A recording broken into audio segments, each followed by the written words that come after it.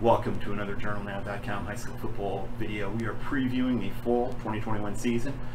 We are talking to one of the key players in the triad and for the Glen High School Bobcats, senior linebacker Albert Red, helping us preview his season and the team. Albert, thank you for joining us. Thank you for having me. Thanks for having me.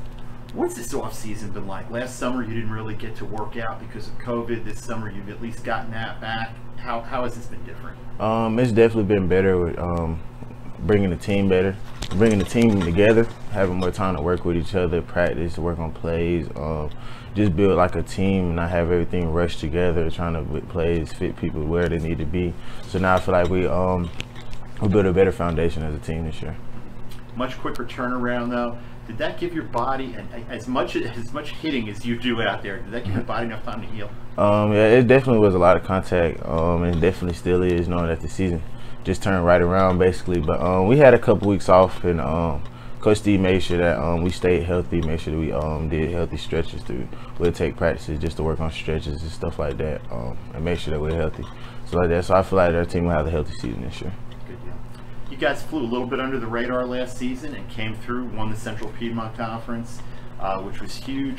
You also beat East Forsyth, the other school in Kernersville, twice.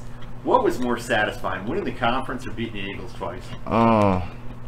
Just winning the conference. Cause we could go into every game knowing that we're finna win.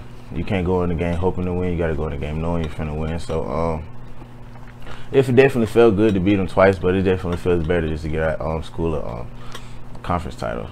So that feels a lot better. For people who aren't from Kernersville, who don't know what that rivalry is like or understand it, what would you tell them about it? This rivalry is crazy. When I came to high school, I knew about rivalries and stuff. You see it in movies, but when you actually come, this rivalry is kind of like a movie. Schools spray painted, buses, fields getting destroyed, stuff like that. So it's definitely a lot of tension on that game weeks when we play East Forsyth. So it's definitely a lot of fun that week. And then that Friday night is always going to be packed out crazy. The latest in a long line of really outstanding defensive players for the Glen Bobcats. Mr. Dilworth, Javari Ritzy, just a whole string of guys. What's it been like to play with them, and who's next after you in that line? It was so fun playing with them guys, Jahad Scales, Javari Ritzy, right near your Dilworth. It was just so fun playing with them guys. Just them being like older players, and when I came in as a freshman, starting just with them on varsity, they just always told me you got to keep going working and stuff like that, and it all paid off for them. And they all still hit my phone. We all still talk all the time. They tell me keep going and stuff like that, and it was fun. But when I leave, we do still have a lot of pieces that I think are going to be good. We got a safety, AJ Cloverdale. He's very nice. He has great size, stuff like that. I feel like he'll be able to play. We have another outside linebacker that plays. His name is Kurt. I forgot his last name. Sorry about that. But yeah, he has another great size. We got a young D lineman. Another fast DB, Ty. We call him Ty. I'm not good with last names, but yeah, I feel like we had a lot of key players that are still gonna be. We're gonna be a very young team this year. Offensive side of the ball, I know you've got a quarterback back. You've got some other guys back. Tell me a bit about those guys. Yeah, offensive guys, I guess them are kind of the guys who came in other than me and Kedrick Green. But Camden Coleman, Chaney Fitzgerald, Anthony Davis, and you know the junior, Levine Smith, all of them be very key players on this offensive player. You can't forget our nose guard and our right tackle, and not nose guard, center. Our center, Zach, and our right tackle, Brett. So our offense should be very good this year. I feel like it'll be a productive year for them. What are your personal goals for this season, your final one with the Bobcats? Well, I don't really have any personal goals. I really had team goals this year, just trying to get my team to a title. I've kind of reached a lot of personal goals myself as Defensive Player of the Year, first team All-State, All-Area Defensive Player of the Year, things like that. So it's just more about the team this year to me. And we're trying to get my coach a ring and go far as we can. Last season you contributed in a lot of ways. Sometimes as an H-back, you were on special teams. How big a role are you going to have this year? I think I'll play a lot of different positions this year. I just go on the field trying to help my team. I don't care if I'm not getting the ball, I'm just blocking. I'm go out there 100% everything I do. You make a lot of big plays. What's your favorite play to make in a game, especially on defense? Is it a sack? Is it a big tackle for a loss? An interception? Force to recover a fumble? What gets you the most jazzed up? The plays that probably get me the most jazzed up is them hard hits. I love contact, so especially whenever I make a hard hit or anything like that, I feel good about it. I get up, jumping up, down. You ever see me play, you see I play with a lot of emotion, so that's how I do. What are your expectations for this final season with the Bobcats for your team? I just want to leave it all out on the field. I just want to show them that we the best, and we're going to work harder than any other team this year. Sounds good. Best of luck. Look forward to seeing you play. Thank you.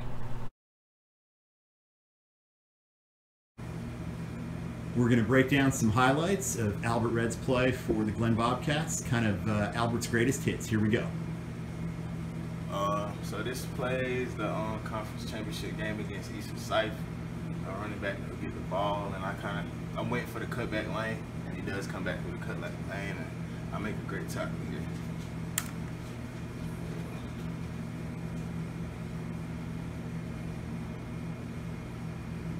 Yeah, it's not really a cutback if you're there. Okay, so this is a play against Butler. Mm-hmm. I think he throws a screen to the outside, and I post it back for another cutback lane, and make a big hit here too.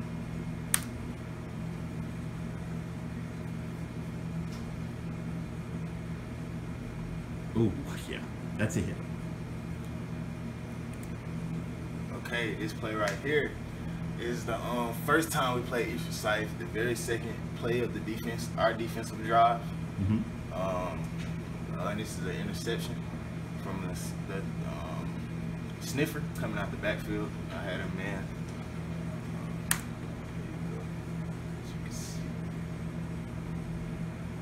Nice.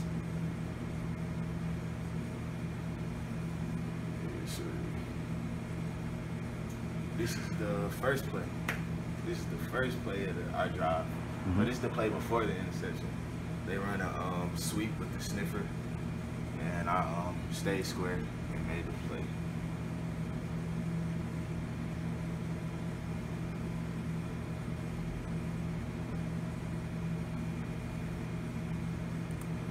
This one, another East-Forsyth play. You like those big plays against East-Forsyth? Yeah. I think the sniffer comes back out the backfield again, and they run the same play, and I break it up for this time for just an incompleted pass. Yeah.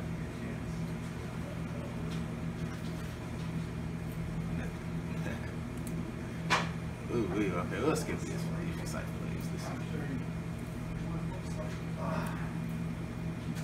Okay. This is one of my favorite plays, one of the toughest plays I think I've ever made. This is a 4th and 1, take corner run. Downhill, I'm coming off the edge this play on the blitz. As you can see before the play, I'm very anxious, ready to get back there. This is the defensive player of the year and the offensive player of the year for the Winston-Salem Journal from last season meeting. It's a 4th and 1 drive. You see how we come from the edge right here? Yep. Oh yeah. And they didn't get it, so of course I was very hyped. This is another conference. This is the conference championship game against East-Forsyth. I think so when the running back's going to get the ball, a couple players to wrap them up, but I ended up hitting them and taking them all the way over here.